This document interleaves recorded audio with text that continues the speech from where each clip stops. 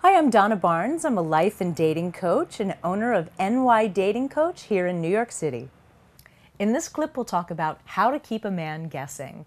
And hopefully that means in a good way. If he just can't figure you out, that's not necessarily good. But, you don't need to be an open book. Less is more. And secretive is sometimes sexy if it's in a healthy way. Don't hide big things that he should know about that's being withholding.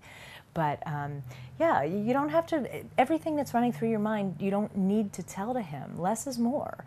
So leave him wanting more and desirous, and then, be spontaneous and do things at the spur of the moment, and things that he'd enjoy, and he'll get a kick out of that, and he'll look forward to your spontaneity, and he'll always be wondering, geez, what is she going to do next, in a positive way. Don't be crazy and erratic. That's not a good way to keep him guessing. That's a walking on eggshells kind of thing. You want to avoid that if you can.